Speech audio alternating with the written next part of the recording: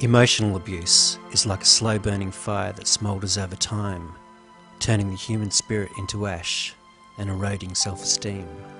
We see society facing more problems, relationships becoming more complicated, and it is striking that crime is increasing with police apprehending ever younger offenders and ever more serious criminal activity.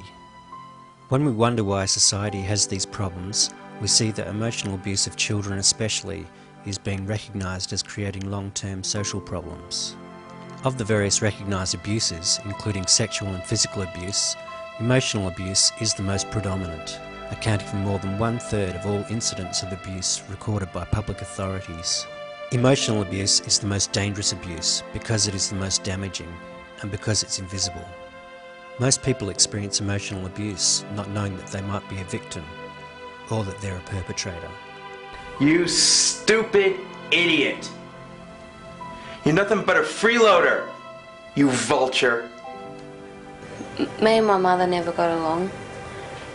My father was always working and doing his own thing, but